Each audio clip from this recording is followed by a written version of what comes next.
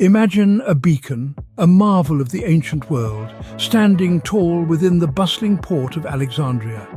The Lighthouse of Alexandria, or the Pharos, was not just a guide for ships, but a symbol of wealth and technological prowess. Constructed under Ptolemy II Philadelphus, its unique multi-tier design housed a furnace that produced light visible from tens of kilometers away. Sadly, the sands of time were unkind, and earthquakes led to its eventual ruin. Today its site is near the citadel of Capri. Remembered as one of the seven wonders of the ancient world, the Pharos continues to inspire the spirit of exploration and human ingenuity.